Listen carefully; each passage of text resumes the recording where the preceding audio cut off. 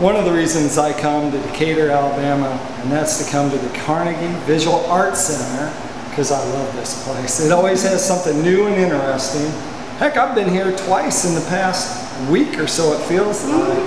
But they have sculptures here right now, but I'm going to turn it over because Kim knows a whole lot more about this. This is my favorite one in the show. In fact, it won the Executive Director Award for this show because I just fell in love. And his name is Adam, and he is made by one of our local artists, Daniel Lee, and he did a wonderful job on this. I just love the personality that shows through his face.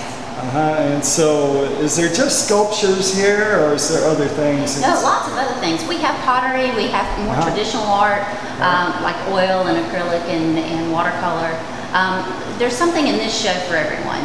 This is made up of artists from all over North Alabama. It's a juried show, so you had to be asked to be in this show. So it's quite an honor, we hope, for you to be on display here at the Carnegie for this. And we have given out awards to different pieces of artwork. So when you come, you can kind of see who the judges really like the best. And so how often do you change your exhibits? About 6 to 8 weeks. We try to change exhibits. We try to have 8 to 10 exhibits a year. Our next exhibit is a folk art exhibit, and it features the folk art of the state of Alabama. So we're real excited about that one opening, and it opens October 1st. Okay, so tell the people real quick, if they were to come down here, how would they, I mean, do you have a website or some sort of information you can give look them? us up. It's CarnegieVisualArtsCenter.org.